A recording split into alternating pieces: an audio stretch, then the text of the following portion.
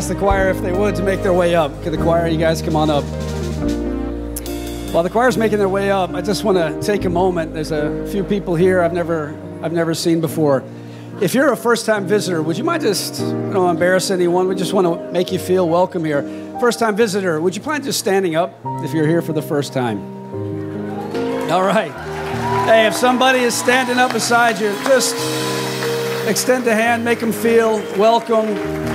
Those folks that are standing up, we have some ushers around. They may pass out a information card if you're interested. You want to fill that out. We want to be able to not harass you. We want to be able to let you know about what happens here at the church on a regular basis. So if you want to take that, might be somebody in the back that will take it from you outside in the foyer out there, and they'll give you a little gift, and we'll put you on an email list to let you know what we do here. So grateful to have you, and just want to apologize for the weather.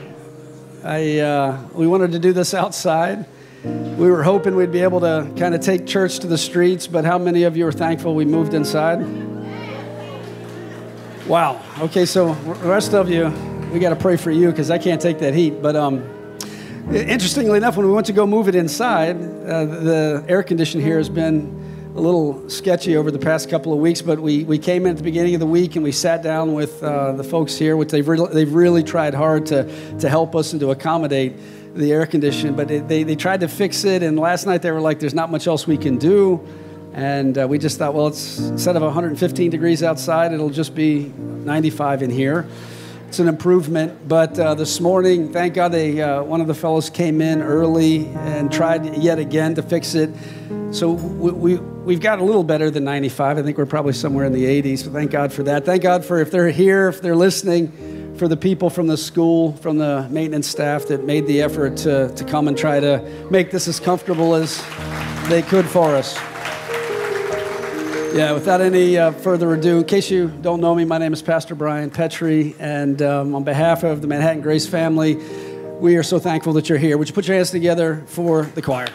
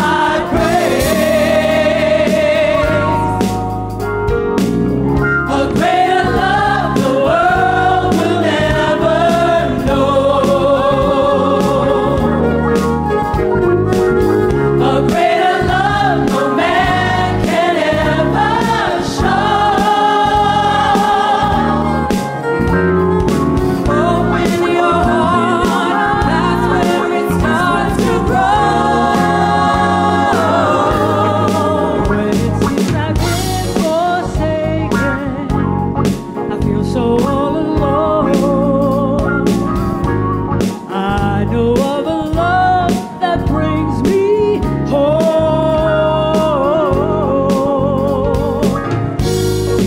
Home is where I find my purpose, the reason that I strive, thanking Him for giving me this gift of life.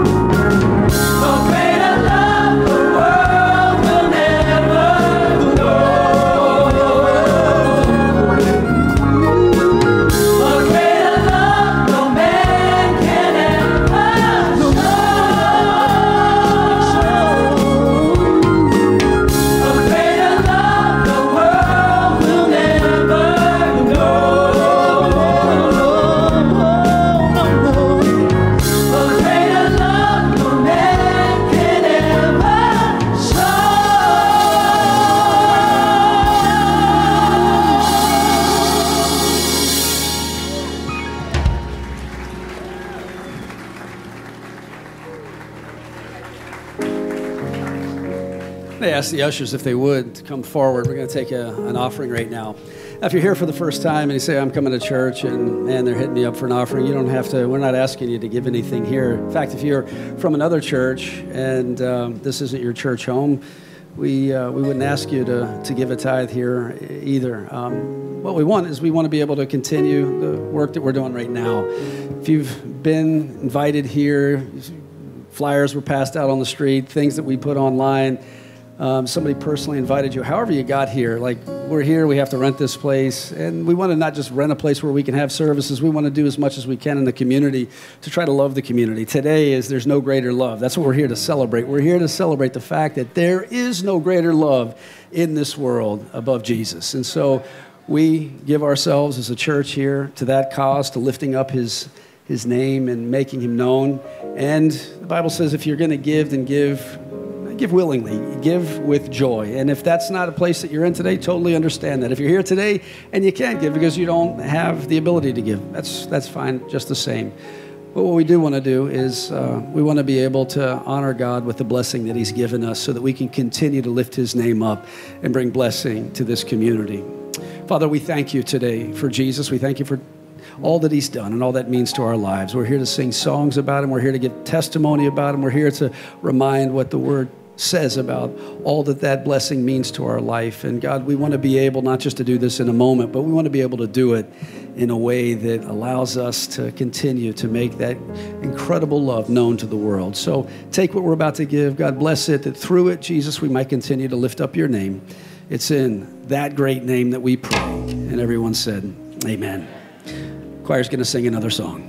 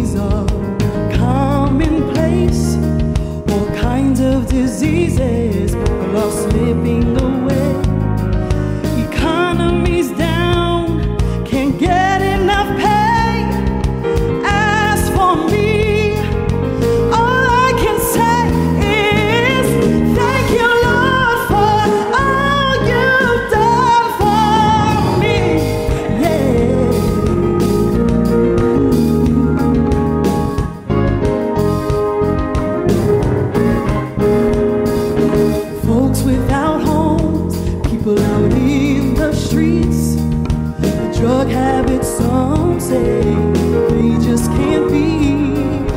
Muggers and robbers, no place seems to be safe. But you've been my protection every step of the way. And I want to say thank you, Lord, for all you've done for me. Hey, hey, hey, hey, it could have been me. Outdoors with no food.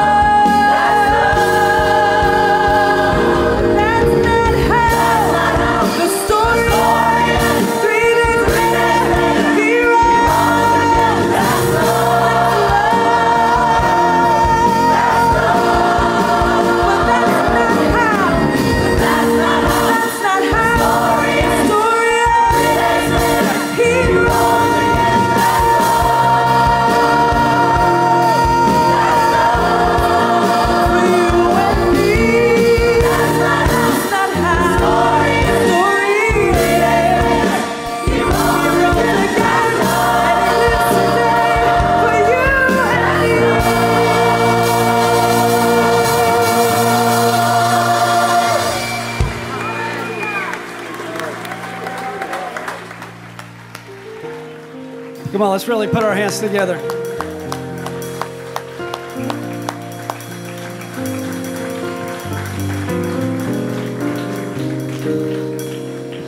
Well, that's what we're here today for, to remind all of our, beginning with myself, to remind us that there is no greater love. And I'm so excited to introduce this friend of mine. His name's Ron Olivier. Ron, if you would, come up. He's got a story of how God's love has been so made real in his life. And he came all the way up from Louisiana to encourage all of us. So if you would, we're clapping a bit, but would you put your hands together for our brother Ron Olivier? Amen. Come on, get the Lord a hand of praise. Come on, that was good for me. I thank you. Come on, we're giving him a hand of praise. Come on, give him a big hand. Come on, he worthy. Come on, I know he done brought you through some things too. Come on, I'm not the only miracle standing here. Come on, anybody know what I'm talking about? Come on, you know that God done brought you through some things. Hallelujah. I'm certainly, man, I'm thankful to be here. Man, this is a blessing. I feel like I'm dreaming. It's a blessing. Certainly thank God for Pastor Brian for allowing me this opportunity to share my testimony. Amen. Certainly thank God for my wife there. Amen. Come on, you can clap. Amen. She make me clap.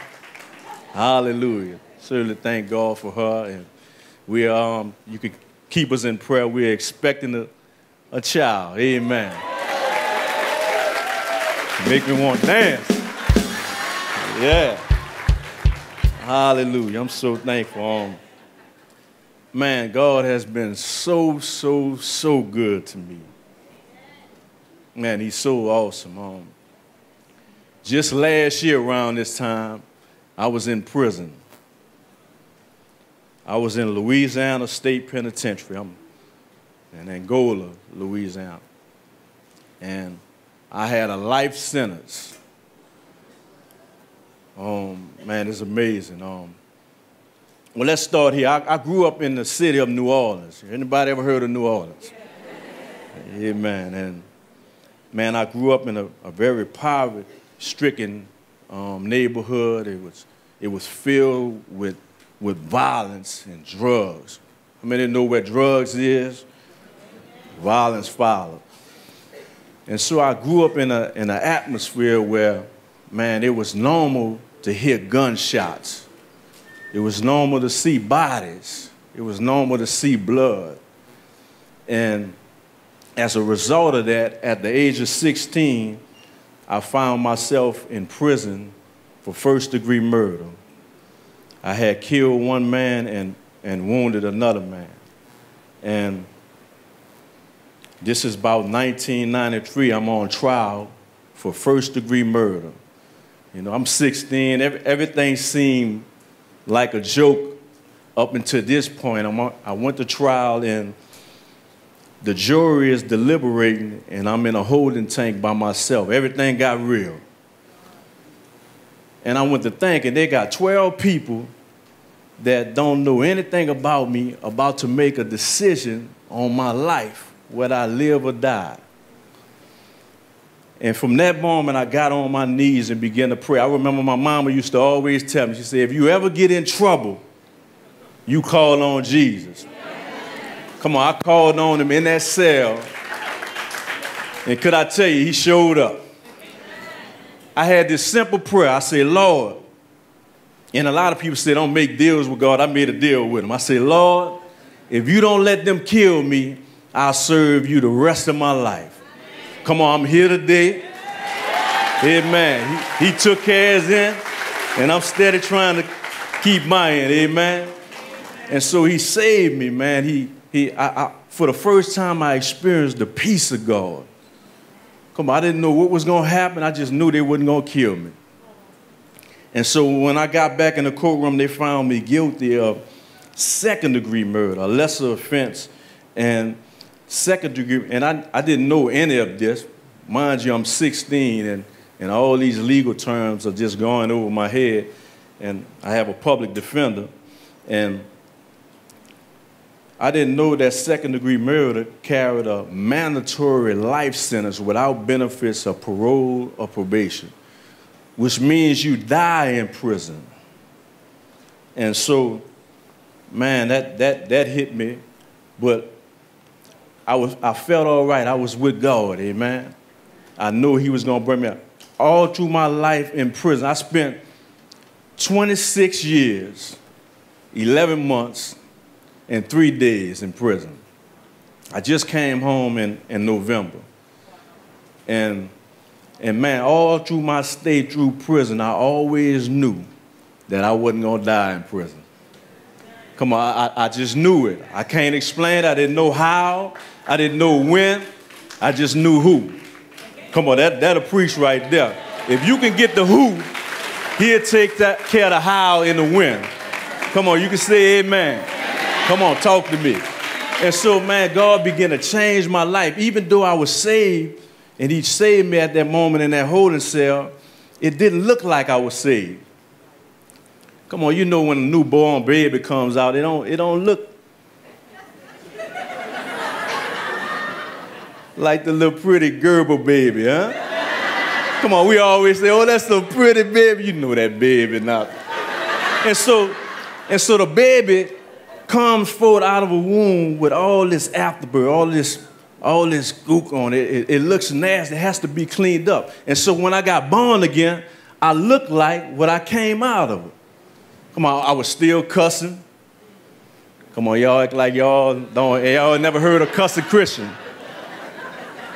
Well, y'all don't curse in there, all right. And so I went through this process, man, and God went to sending people in my life to help disciple me, to help teach me the word. And the greatest difference was this: even though I was doing some of the same things and saying some of the same things, the difference was that, man, I was getting convicted now. I didn't feel comfortable saying those things. Come on, you with me? And so, man, God went to changing my life, just putting it back piece by piece. And by 1995, something miraculous happened that the prison warden allowed them to establish an extension center, a Bible college there. And so the Bible college comes, and New Orleans Baptist Theological Seminary, and it affords you to get a degree in Christian ministry. And so, man, I went into Bible college, and, man, I got a degree, a bachelor's degree in Christian ministry. And so after that, what happens is your job begins to be an inmate minister. Your job is to go around and just minister to people. And, man, that was awesome. And also you have an opportunity to be a missionary.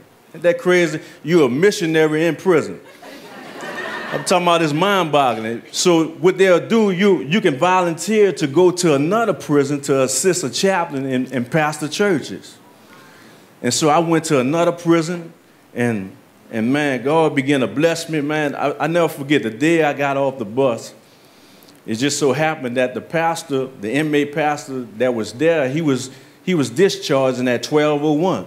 So the chaplain brings me on the platform, on the stage, and he introduces me to the congregation as the new pastor. Yeah, that's what I did. I laughed too. And so I'm like, man, what's going on? And so, man, that chaplain that was there, man, we had got a relationship. And, man, you got to be careful and be mindful of who God brings into your life. I try to walk with one ear to heaven and one ear to earth, because God is always connecting you to people. But they got a flip side of that. The devil connects some people to you, amen, to bring you down. So here it is, God connects me to this man of God. And soon, after about 4 years, I go back to Angola and still operating in ministry. But later, this man of God, he spoke on my behalf at the parole board. And he gave me 2 jobs when I came home. He's also the mayor of the town that I live in. Come on, man. You see how God hooking this thing up? He'll put it together. And, man, it's crazy. He gave me a place to stay. Why? You know this God, rent free. Come on, somebody ought to shout it right there. And so, man, God just began to continue to bless me. And even on my job just recently, man, this is crazy. I got a promotion. And his hand is on, I'm talking about the favor of God is just up on my life.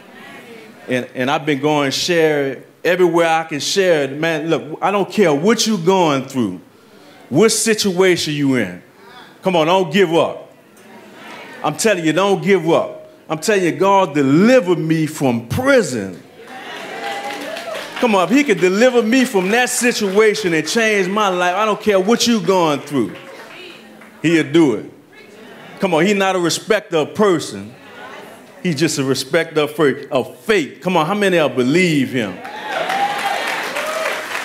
The Bible says this in John 10:10. It says, the thief come but the what? Come on, y'all been reading y'all Bible. The steal, the kill. That's his agenda. And that's what he was trying to do me. But I love what the second part of that verse said. It said, but he came that we might have life. Come on, and have it more abundant. I love how the Amplified Bible says. The Amplified Bible says this. It says that we might have and enjoy life in abundance to the full until it overflows. Come on, that's a triple positive right there. In abundance. Man, that's awesome. And that's how my life been. And I just want to bless you with that, man. I pray that God do something in your life. Don't give up. The Bible says this, Romans, I think, 8:28. It's saying, we know that all things work together for the good. Come on, he'll work it together for the good, amen? I'm talking about the good, the bad, and the ugly. He work it all together, and he'll do something with it, amen? So I encourage you with that, man, no matter what you're going through. The Bible said that, man, as Christians, we shall have tribulations. Come on, it's coming. You're going to have trouble. If somebody told you once you give your life to God, it's going to be all right, I'm here to tell you that's a lie. I'm telling you, hell will break out on you because of that. Amen. But I like how the Apostle Paul said in Romans, the 5th chapter, he said, tribulation, it works something. It works patience. And your patience work experience. And your experience work, come on, it gives you hope that you are not ashamed because the love of God, come on, there it is shared abroad in our hearts by the Holy Ghost. Come on, how many know God really loves you? Man, he's so in love with us. Look, I can remember this when I was in a Bible college. I had went through this moment where I'm like, man, Lord, what's going on? This how my life ends? Is this it? I know this ain't how it's supposed to be. And, man, God brought something to my memories that, man, I know it had to be him. I was like in 2nd grade. And mind you, I come from a broken home where I always went by my father on the weekends in the summer. And so here it is. I'm in the living room. It's after school. I have my school bag. I'm waiting on my father to come pick me up on a Friday for the weekend. I have my little bag of clothes, and I'm sitting there, and I'll never forget, I fell asleep waiting on him. The sun went to going down. And my mother woke me up. She said, baby, just go get in the bed. Don't look like your daddy coming. I said, he told you that? And the thing was, he had never said he was coming and didn't come. My father had never stood me up. And I said, he said that? She said, no. I said, well, he coming then. I said, he coming. And about 10 minutes later, the doorbell rang, and that was my dad. I jumped in his arms. And God went to remind me, he said, if your earthly father, being evil, didn't forget you, how much more your heavenly father? He said, I'm coming to get you. Could I tell you? Daddy came and got me. I'm standing here because Daddy Cam got me. Amen. And I'm so grateful, man, to be here. And I want you to know, come on, how many name the name of Christ in here? Come on, you got a daddy too. And he'll come get you. I don't care what situation you're in. Amen. He'll deliver you. He'll clean you up and use you to help other people. Ain't that something? Where I was once hurting people and killing, he's using me to give life. Amen. One more thing, and I'm gonna take my seat.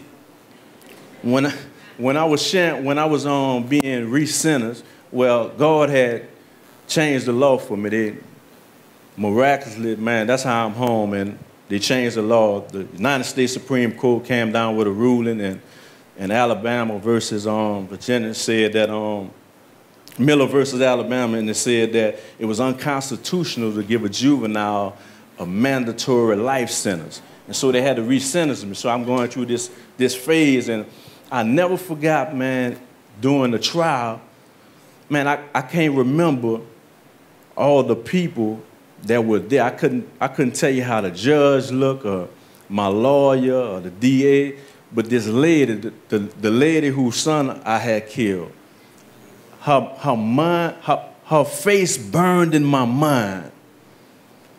And so when I got born again, I started seeing things from a different perspective, and I started praying for her. And I had this yearning desire to meet this lady and just ask her to forgive me. And I used to always see those things on TV and, man, just want that. And so here it is.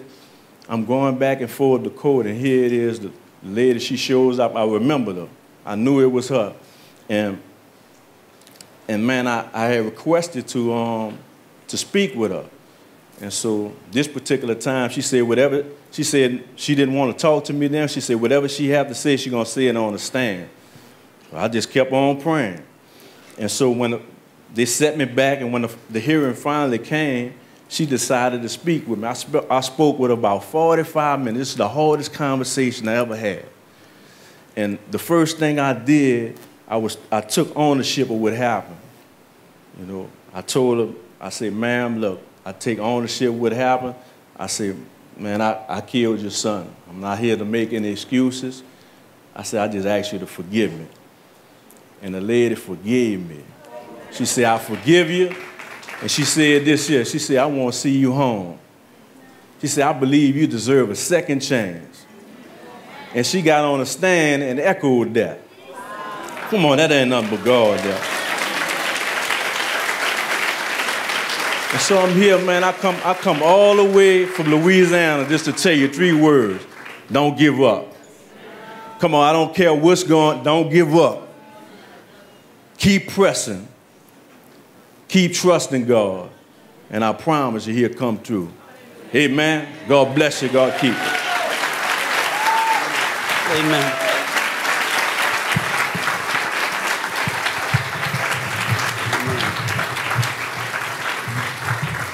Well, I totally believe that we have to continue to fight. We can't give up in one way, but in another way, we do need to give up. And that's what I want to just spend a second talking about. Audrey, if we have that, just Psalm 51:17, just that verse. Let's look at a verse really quick. And I just want to use this to help all of us to fight in one way, but to give up in another. It says this, my sacrifice, O God, is a broken spirit, a broken and a contrite heart. You, God, will not despise. Just take a moment and think about that. God actually delights in a broken and a contrite heart. Doesn't that seem odd to you? Doesn't it seem odd that God would actually take pleasure in watching you and I get broken? I remember the first time I read that, I thought that God was supposed to be a God of love. We're here today celebrating there's no greater love than the love that God has for us. But that love is something that gets obstructed because of us. And that's why I want to look at this verse, because I think this is so important. I want to talk for a moment just about how life breaks us. Why would God delight in breaking me? Well, it could be argued that God doesn't break us. We actually break ourselves. And there's so many things that come to all of us in so many different ways. We look different. Some of us have hair, some of us don't. Some are short, some are tall, some are different colors of skin. Whatever the variations are, there's just as many variations that break us. Some of us are raised in ways where maybe a dad abandons us. Maybe a brother sexually abuses us. Maybe both parents don't really give the attention to a child that a child needs to grow in the way that they're supposed to. Or maybe somebody grows up in a way where they're blessed in so many different ways, but then they get into relationships with friends, and friends disappoint them, friends turn on them. It could be somebody in school gets bullied. It could be somebody gets married and a spouse is unfaithful to him. Whatever those variations are, everybody has something imposed on them in life that they don't want. You're here today, and you have something that's been imposed on you in your life, and you can say, man, really, God, like you would allow this to happen? Why would you allow something to happen? It hurts so deeply.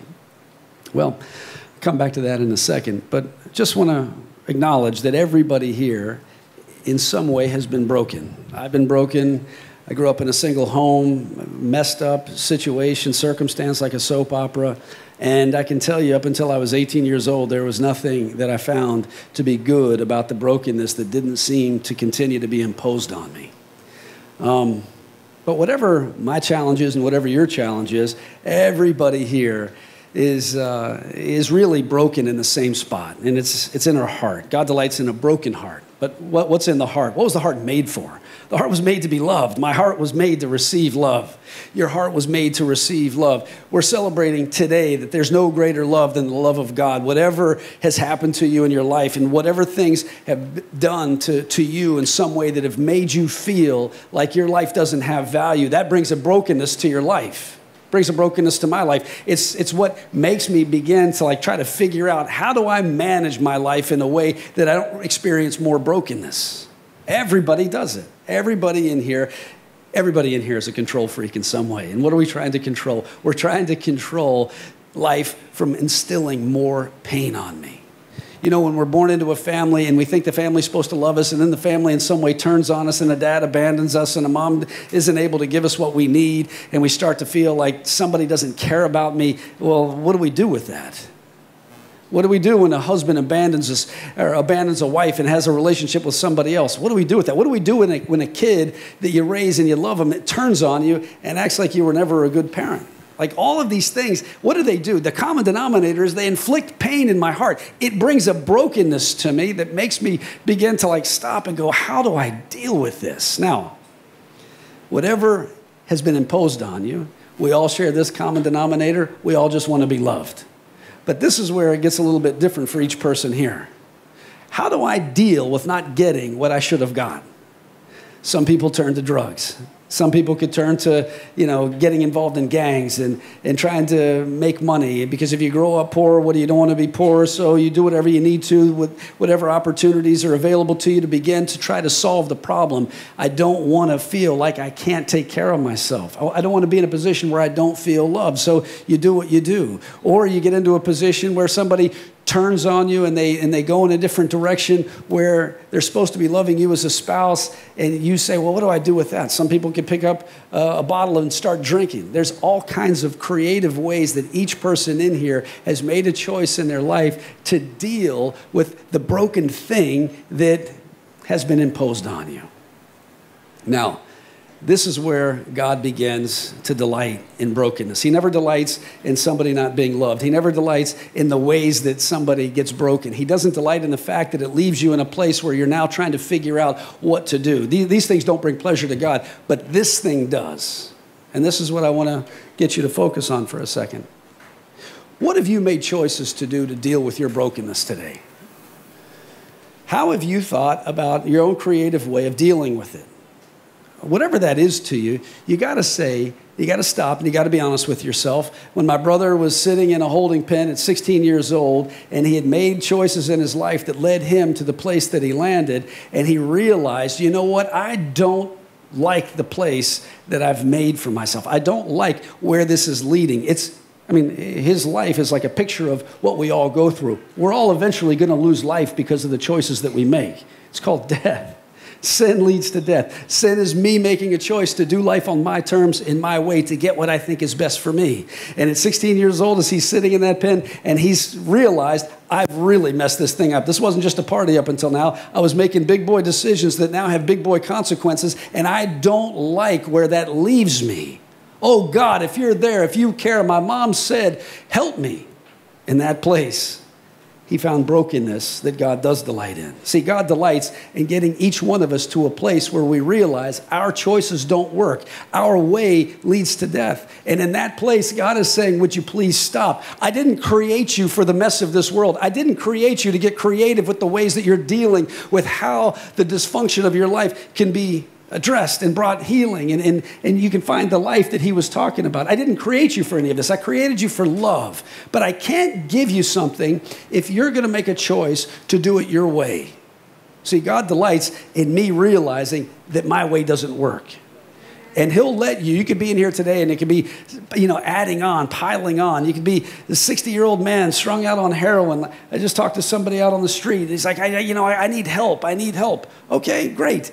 But where's that help going to begin? It's going to begin in the position of you realizing, whether it's heroin, whether it's some relationship you're in that you know isn't pleasing to God, whatever it might be, it begins with you saying, this does not work. My way is the wrong way. That's why Jesus said, I am the way, I am the truth, I am the life. You will not know God, you will not know this greater love that you were made for in your approach. You'll only know it if you make a choice to stop your way and begin to trust him for his way.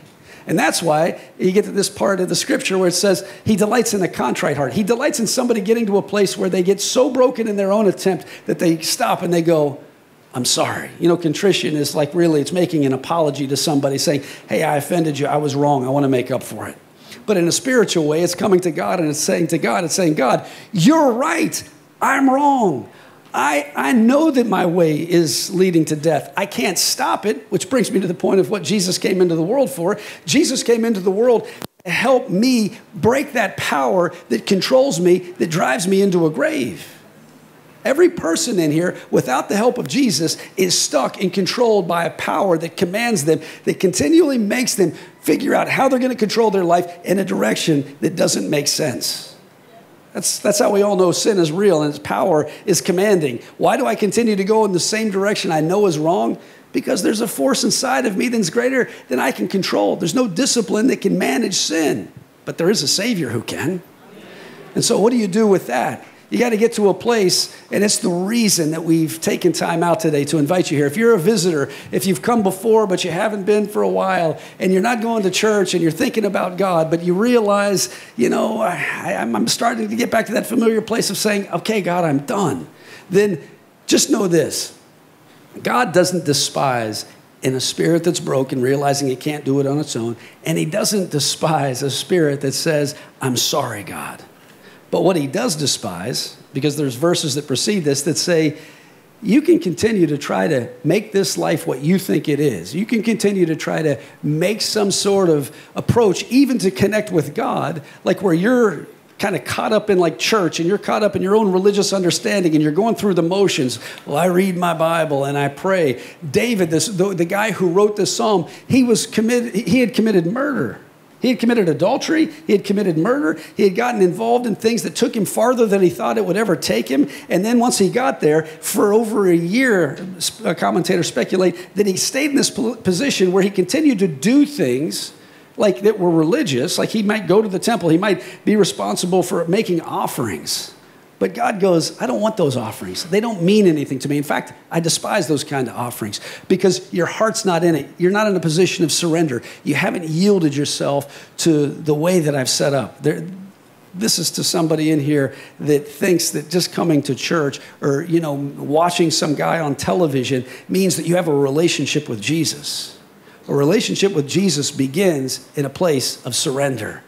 It begins in a place of saying, I'm contrite, God, I get it. Now, I'm not going to tell you what your way is. I'm not just going to go to church and continue to stay in control. I'm going to surrender to Jesus, and I'm going to follow him with whatever that means. Well, what does that mean? It means this. Jesus said, there is no other way but through me. Well, what's his way? He's the Savior. You can't save yourself. You can't clean yourself up. You can't deliver yourself from its power, sin. You have to trust Him for what that means. How do I make application of that in my life? How are you broken? What things are you jammed up in today? What things are controlling you? What things are driving you as your solution to your problem? Whatever that is, just think for a moment. I don't care if you're not a Christian or if you are a Christian, because you can be in both positions and still have sin control you. But the only way God's going to help you, the only way He's going to help me, is if I get to that place of being broken. And brokenness says, no longer my will, your way, Jesus. Jesus, what is your way? He's not asking you to change yourself. He's asking you just to acknowledge what He's done. Well, what has He done? He came into this world. He lived in a perfect life, a life that you could never live. For what purpose? So that He could take your record of sin and exchange it for His record of perfection. He came into the world so that whatever the judgment is, listen, if this brother got convicted of murder, they're not just going to take him into court and go, okay, you got a second-degree account over your life. Hey, go have a great life. Nobody would do that. They would go, no, if that's what he did, then he's going to serve the time that goes along with the crime. That makes sense. It would be irresponsible for him to not be held responsible for that. And it would be irresponsible of loving God to just let people go do whatever they want after they say, I'm sorry, but they continue to live underneath the power of sin. Jesus came to deliver us from that power. And Jesus came to break that power on the cross. So He came to take the record of sin, and He came to take its power, and He judged it so that in breaking it on a cross, we could be freed from it. He buried it in a grave, and if somebody will put their hope in what He has done today, whether you're an unbeliever or somebody who's struggling in their faith to live in that broken, contrite place, if you'll turn to Him and say, I'm sorry, your way is right, my way is wrong. Would you, Jesus, begin to help me today so that I can get beyond these things that inhibit me from knowing your incredible love? There is no greater love than the love of God. How do you come to know that? You actually have to own your life. You have to repent. There are no victims in this room, beginning with me. I didn't ask for the brokenness that was imposed on me, but I was responsible for how I made choices to deal with it. And in so much of my life, I've made a choice, and so have you, to respond in a way that wasn't trusting God for what that means. And today's an opportunity. Today's an opportunity where you can say, you know what, God? I'm tired of my way, and I'm tired of the brokenness that it continues to bring me. You didn't die for this. You died so that I would know life in an abundant way, in a super abundant way. He said a triple blessing. I forget the 3 words that He said to talk about what that life is supposed to mean, but God wants to bless us beyond the blessing that we could even trust Him for. But He can't do it if you stay in control. He won't do it if you don't trust Him with all of your heart. So if you're here today, I'm going to ask the musicians if you'd begin to play something. We just want to give you an opportunity. The whole point of today, if you got a flyer on the street, if you got a water, why are we doing this? We're reminding you today of the greatest love of all, the love of Jesus Christ. And He wants to meet you in your place of need. And He's got the ability to do it. I'm testifying to it. Ron testified to it. I could let any member up here in the choir testify to it. But the question is today, do you know it? And not just have you come to faith and put your faith in Jesus Christ 5 years ago or 10 years ago. Today, are you living in a place of brokenness and contrition? At 31 years being saved, I'm more convinced today that I'm broken than I ever was at 18 years old. I'm more convinced today that I need Jesus and my way always goes in the wrong direction than I was the moment that I confessed Him as Savior. And I'm thankful for that because that makes me wake up in the morning and say, Jesus, I need you. I need you. I'm done. I'm done with my way. I want to trust you for yours. God, thank you that you delight today in even this position that I find myself in, because this position is the beginning of you being able to help me. I'm broken. God, I repent. I'm sorry. Now would you begin to help me? Would you give me a new lease today on the rest of my life? Now imagine this, Jesus. He did all this for us when we were fighting against Him.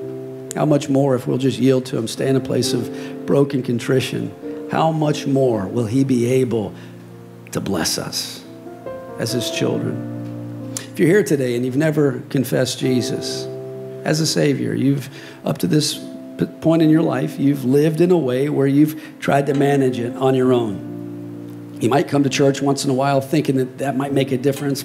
Church doesn't change anybody. Only Jesus can. You can come to church and know about Jesus and not trust him. If you're here today and for the first time, you want to trust Jesus.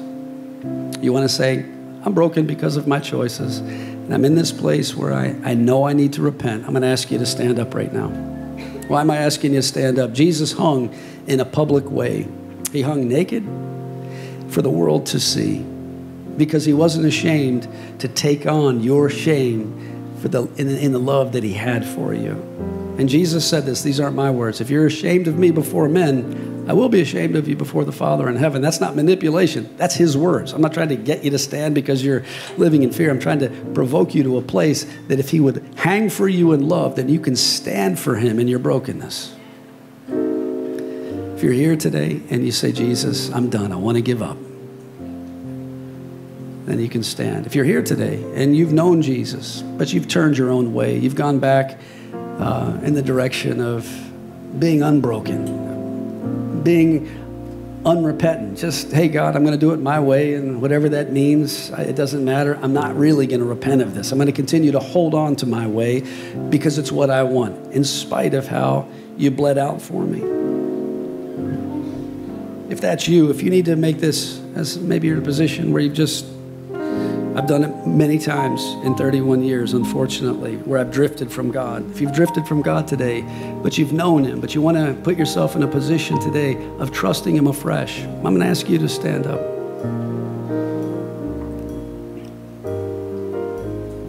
You want to acknowledge your brokenness before God. You want to acknowledge your contrition before God. Just stand up. I don't get anything out of you standing up. This is an act of faith that God will honor.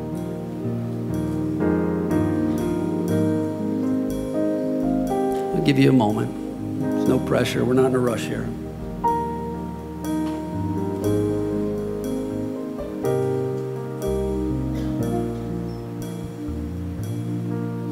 The singers are going to start to lead us in this song.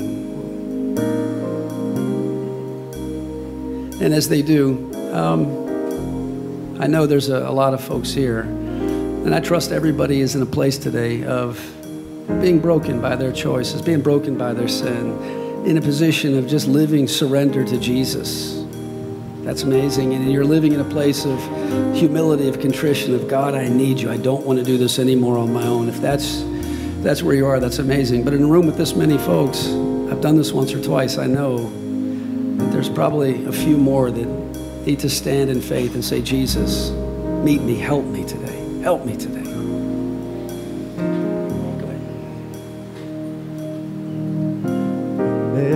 Amazing grace, how sweet. Come on, let's sing that with them. The sound that saved a wretch like me. I once was lost, but now I'm found.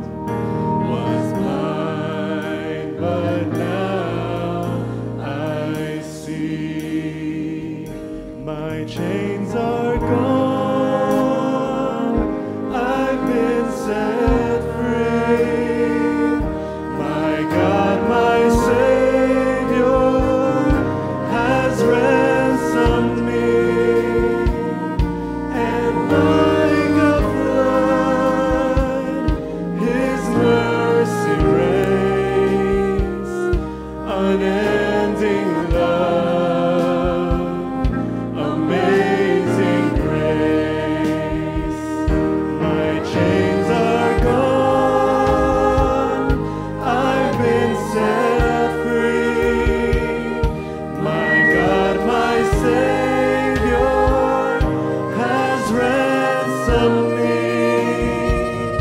And like a flood, His mercy reigns. Unending love, amazing grace. I'm just going to take a moment. We're going to pray with the folks that are standing. If you're standing, maybe, and even if you're sitting, maybe we can all just pray this together.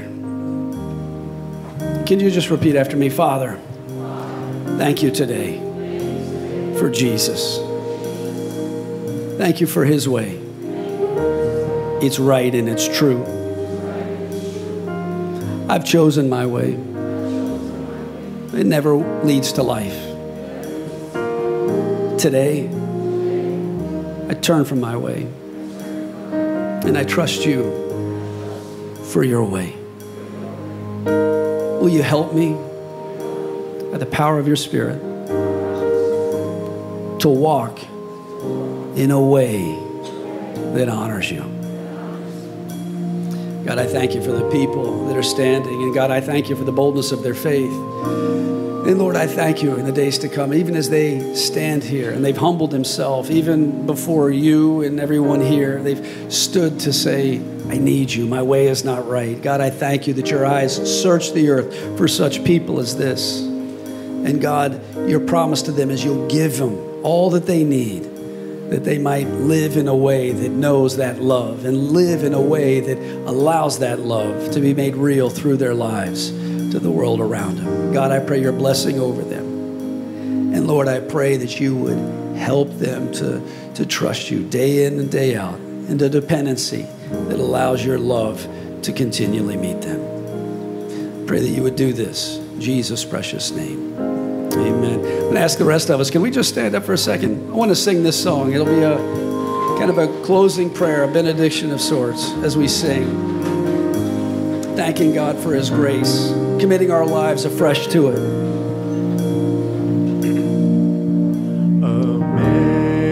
Amazing grace, how sweet the sound that saves a wretch like me.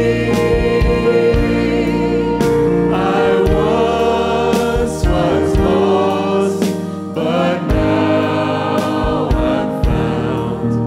Was blind, but now I see. My chains are gone. I've been set free. My God, my Savior has ransomed me. And like a flood, his mercy reigns, unending love, amazing grace.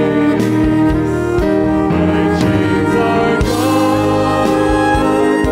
I've been set free. My God, my Savior has ransomed me. And like a flood, his mercy reigns, unending love, amazing grace. Well, I'm so thankful that so many of you would make your way out on a day that's this hot. Pray that God's blessing will be upon you and cool you down as you make your way through the rest of the day and the week. I want to remind you on Wednesday night, we didn't make announcements, but on Wednesday night, we have a prayer meeting in here. And to us, we really believe that this is the most important meeting of a church family that we can have. We want to invite you out. If you've never been to it, come out. We're going to stand and trust God to do great things. He actually did something great. We had air conditioning in here this morning. We were all praying, and they told us it wasn't going to happen. And you pray, and God does something. So if you have something that you need prayer for, whether it's personal or it's somebody that you know in your family or your circle of friends, come out Wednesday night. Trust God and see what he can do. He wants to do great and mighty things. Our brother standing here today is a testimony of how prayer can deliver somebody even from a life sentence. Amen? So I want to thank God for Ron. I want to thank God for all the hard work that was put into this week, even though we weren't able to be outside. God bless you. Before you leave, show somebody some love. Give them a smile, a handshake. Have a great week. Are gone, I've been set free.